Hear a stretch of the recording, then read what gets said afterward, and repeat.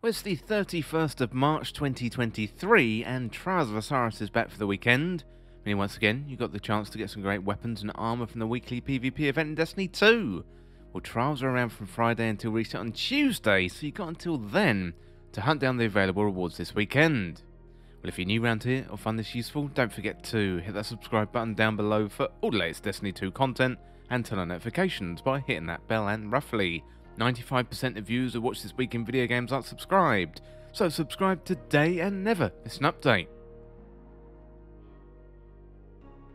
Okay, let's get the important information out of the way first, and that is the map and the Adept loot for the weekend. For the map for the weekend, we've got the Burnout, and for the Adept loot for the weekend, we've got an Adept Whistler's Whim. Also, it's worth noting that we've got bonus Trials ranks this weekend, so it is double XP, a great time to get that Trials loot. So stick around for info related to weapons and girls to chase in Season of Defiance. Well, Trials of Osiris are the pinnacle PvP activity in Destiny 2, and every weekend, the best players compete in 3v3 elimination for one goal, and that is to go flawless. First of all, head down to see Saint 14 in the tower, and don't forget to pick up the passage of your choice.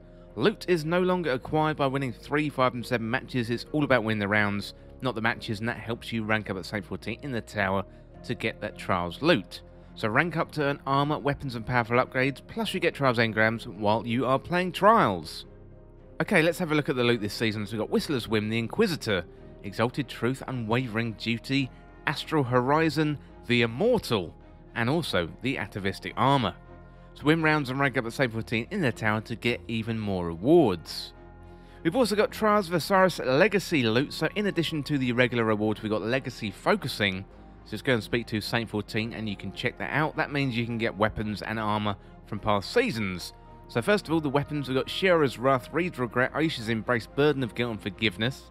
And for the armor, we got the Pyric Ascent armor and the Exile armor. Okay, let's have a look at a closer look at the goals to chase in Season of Defiance. So we've got Whistler's Whim, it's a Kinetic Bow, 4 PvE, Killing Wind and Kill Clip, and PvP, Tunnel Vision and Kill Clip. We got the Inquisitor, it's an Arc Energy Slug Shotgun, so for PvE, Demolitionist and Golden Tricorn, and PvP, Perpetual Motion Opening Shot. Exalted Truth is an Adaptive Void Hand Cannon in the Energy slot, for PvP, Rangefinder and Kill Clip, and PvE, Outlaw and Rampage. We got Unwavering Duty is a Power Solar Machine Gun, for PvP, Dynamic Slow Reduction and Tap the Trigger, and for PvE, Auto-Loading Holster and Incandescent. Then we got Astral Horizon, it's a Kinetic Shotgun, for PvP, Pulse Monitor and Snapshot Sights, or maybe even Vorpal Weapon to be good. And then we got Pugilist and Swashbuckler, and that is good for PvE. Then with the Immortal, it's a Kinetic Strand Submachine Gun, for PvP, Dynamic Sway Reduction and Rangefinder would be good. And for PvE, Perpetual Motion and Target Lock, well, that is a good role to go for. Well, let me know if you're jumping into Trials this weekend, and if you are, good luck. And that is it for this guide for Trials of Osiris and the map and rewards this weekend on the 31st of March 2023. Well, don't forget to subscribe. I'll see you real soon.